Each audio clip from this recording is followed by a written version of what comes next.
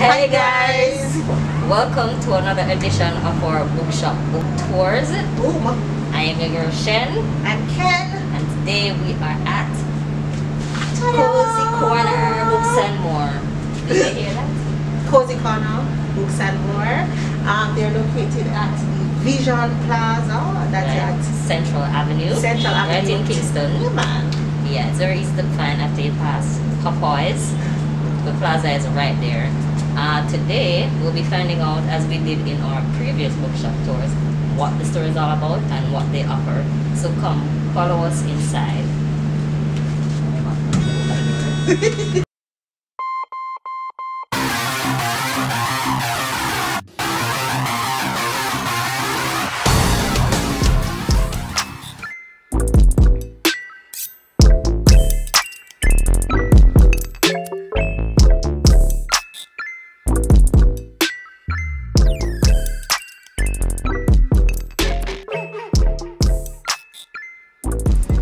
Welcome, I'm Farah. I'm Shakya. And we're Kozy Korner Books, the only children bookstore in Jamaica. We are an award-winning interactive children's bookstore that's fun and cozy. We offer storybooks, textbooks, and we normally host children activities prior to COVID, but given the whole pandemic, we have put that on pause, but we will be back for sure. Okay, so give us a story about like how long you've been together, like how did you meet, how did Kozy came about? Well, Kozy started about 6 years ago, right? 6 years ago. It's just in conversation. We love books, and just in conversation we say it would be great to have a children's bookstore, but it actually started with us offering a back-to-school service for parents who couldn't have to do the running up and down to get their textbooks. So we, being parents ourselves, we said there must be an easier way to get textbooks without having to be in this hassle, rush, stress of life. And that's how really Kozy started. That we said we can come up with a service where parents just give us their book list and we get everything for them. They don't have to stress, they don't have to join the long line, they don't have to buy the wrong book. We take care of all of that so that they can actually enjoy their summer. So that's how it started, and then eventually parents started to ask us about any storybooks for kids. So it transitioned from textbooks to storybooks. And they wanted to find local books for children, and then from there we just realized that there is a need for local books in Jamaica, and or for it to be exposed, and our local authors to be more exposed, and from there that's how this actual store became Kozy Korner Children's Bookstore. Okay, all right. So COVID has impacted us all in different ways. What are some of the pluses and minuses from a business point of view, where Kozy is concerned, considering that you are an interactive bookstore but no? So how does that all come about? This pandemic, this year, I don't think we can manage a second year, but it has definitely impacted us. We just was on the cusp of building a community of readers.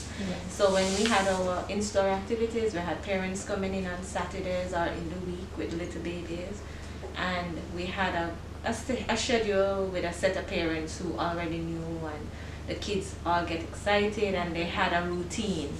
That was interrupted. So it's almost as if we're going to have to rebuild that community. So it has impacted us negatively, and with, I would say, some positive must come out of it, because we got a little time to reorganize ourselves, and in order to stay alive, we invested in wholesale stationery to kind of keep the business afloat, as well as we made our service much better where people can shop online. So our website shop has local books on there, and people can go online and order.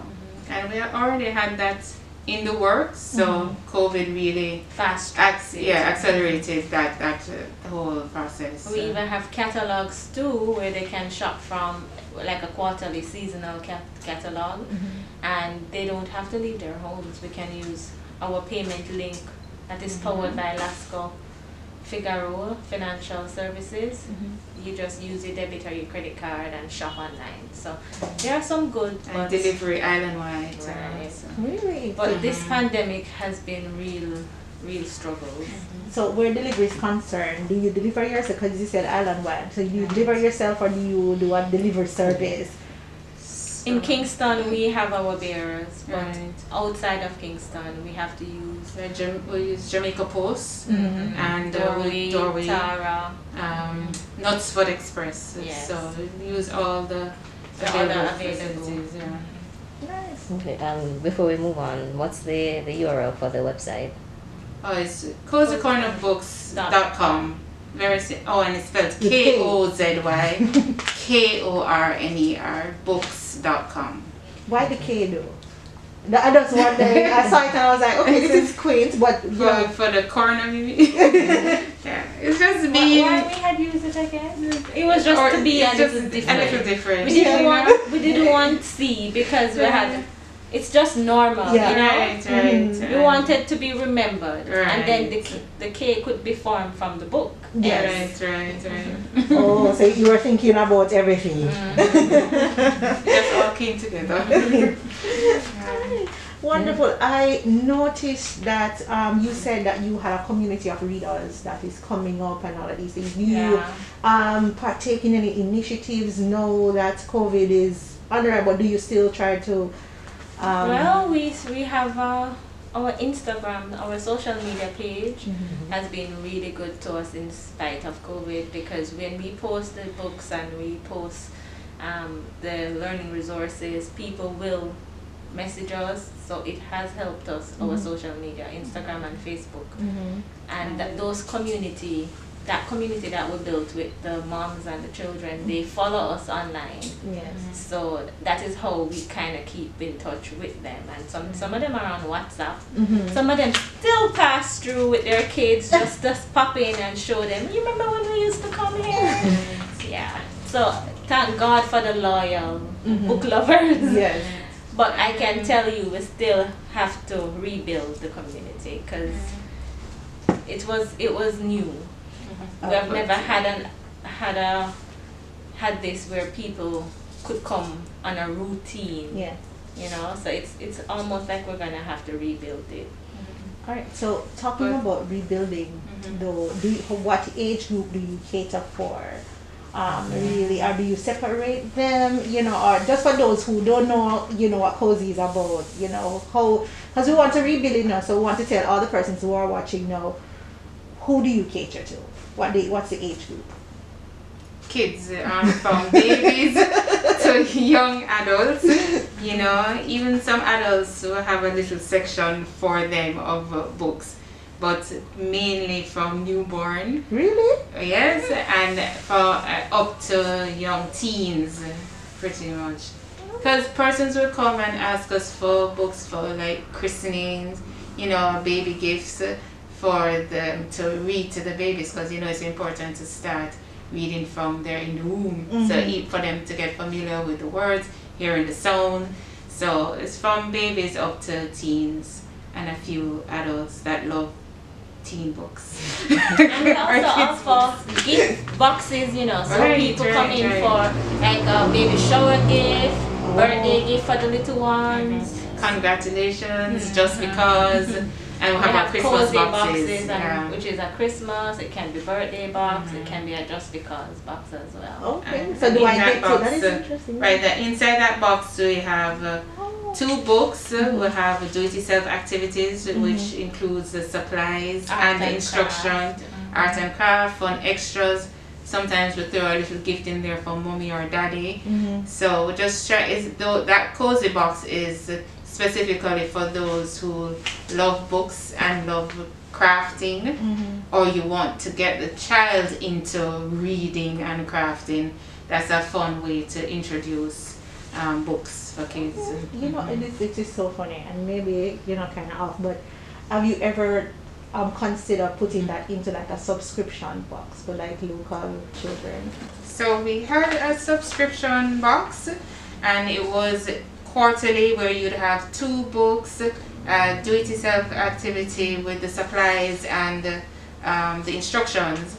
And so we started it for about 2 years, I would say, and it would be themed. So we'd have a Christmas subscription, Easter, summer, and it was going well, but we didn't have enough subscribers to continue. And the thing with us is we love to personalize the boxes, and that takes a little bit more time, labor, and at the time we weren't able to fulfill the needs as we would love to. So that is something we are looking into, going back to the drawing board again and seeing how we can revamp the subscription box and maybe focus more on the books, and our niche which would be the local books, so that we can reach out to persons outside Jamaica who want a touch of our culture in there. So we will plan on revamping the subscription box and to see how we can make it more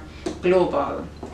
Right, so recently Jamaica has been authorized to sell on Amazon, and we are looking into how we can bring our subscription box in a similar way, and on Amazon as well. So it will definitely have a Jamaican touch to it for sure. Yes. And it will have more books than art and crafts. So we haven't given up on subscription boxes. It's just a little bit more time and revamping.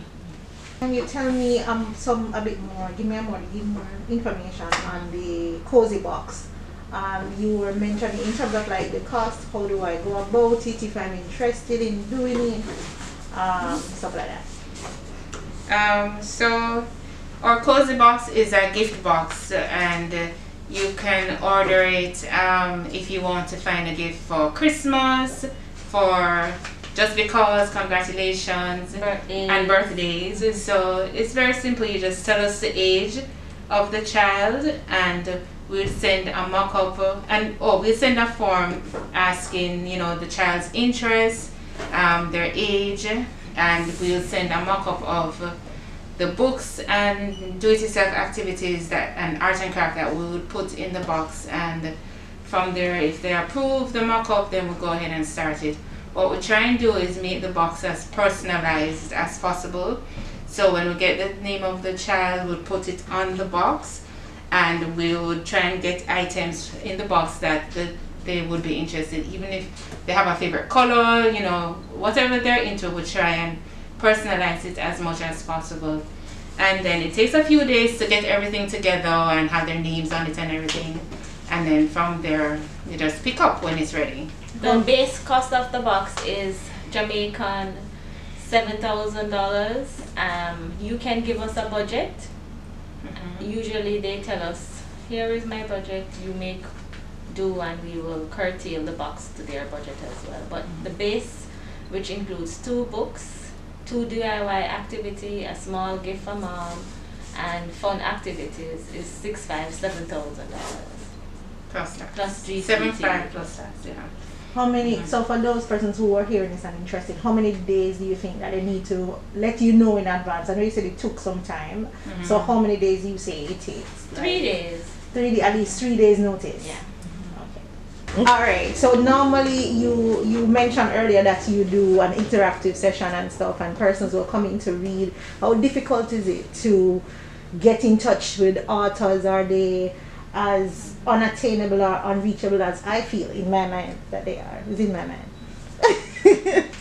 The authors have been pretty flexible, and they are very eager and ready to read whenever we ask them to. They make themselves available. So far we have not had any issue with that.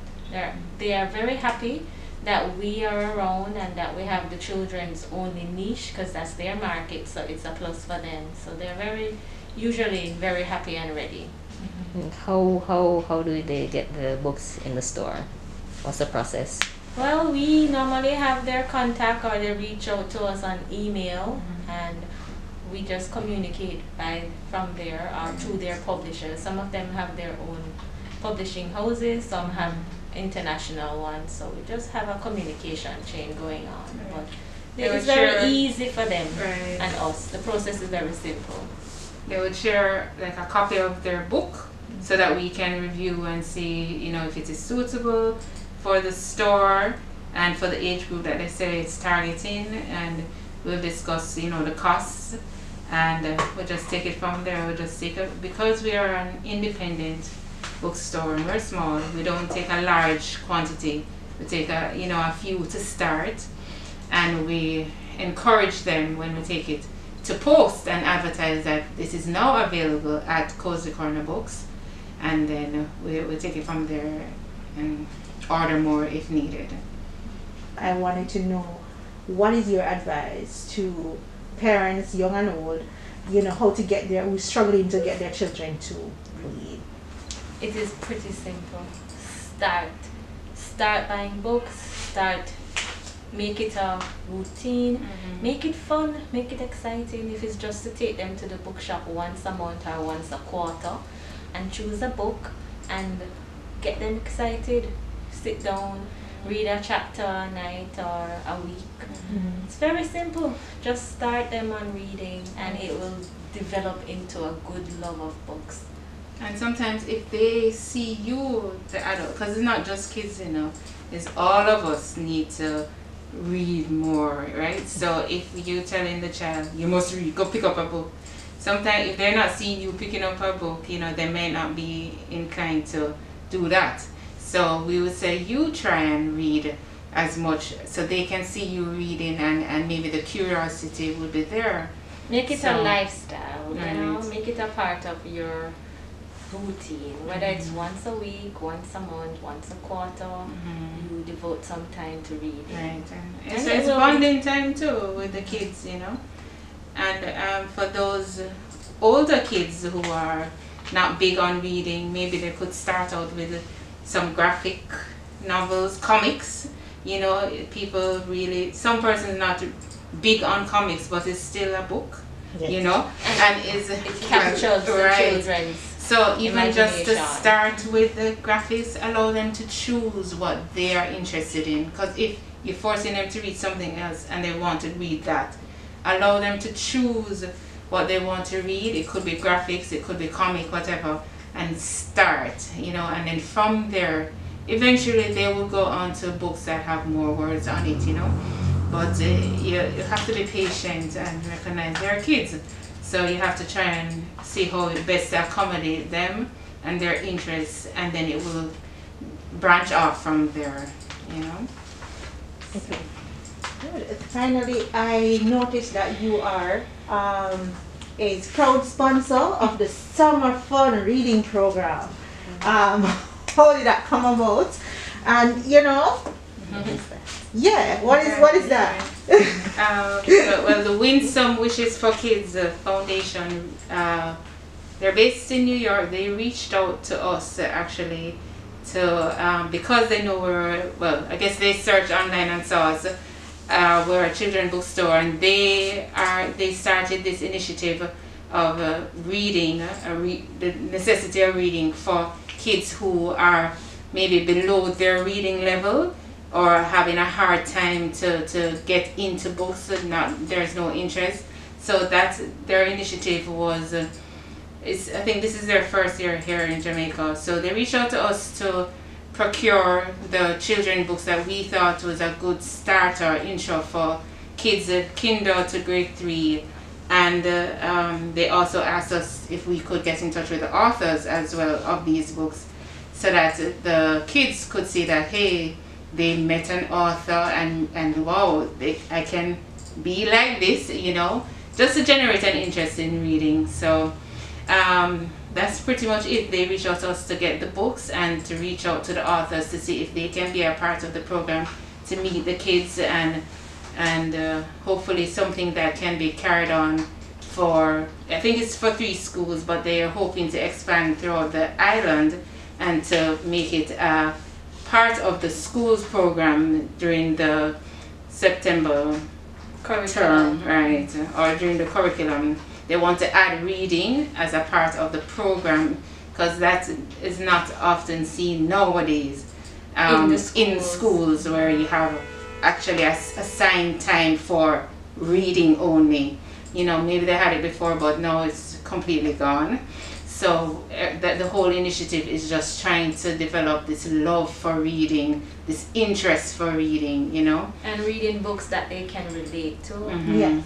Jamaican theme, Jamaican culture, as well as to showcase the authors and for them to have a backstory. As well as they have this reading program. Is not just reading, they have activities and then they are assessed. So it's a very good initiative, and a lot more foundation should really go along that route to assist with reading across Jamaica. Not just giving out a book once a year, but make it an activity, make it an event, make it a program, so it is continuous. And that too will help transcend Jamaica. Love for reading across the island. So it's a very good initiative. Because that is what we are trying to push more this year, or hashtag Jamaica Reads. You know, we're really trying to push not only kids but adults to just read more. You know, as Farah touched on, sometimes the kids maybe in Child's Month they get a free book to read, and then that is it. We want to show that if there was an interest that the child had for that book, it stopped there. So how can we try and push it more, that they can have more access, you know, to get more books to accelerate that interest instead of just it stopping there at one point. So that's what we're trying to push. That's what we're trying to encourage. So to wrap up our little TNT, you know, what are the final words? What do you want your viewers to know? Person just hearing about Kozy, what is the last thing you'd say? You can come on by to select a book for your child, or you can follow us on Instagram, social media to see what we are about. But we are here to stay, and we'll continue to push the love of reading and the love of books. And we are not your traditional bookshop. We are an interactive bookstore, and you can look out for more interactive reading and activities in the future. And we offer back to school service. So that we want you to know this summer. Just relax, because Kozy is here. Just give us your book list and we get everything on the list for you, the books, the supplies, and you can enjoy summer with the kids and read more. My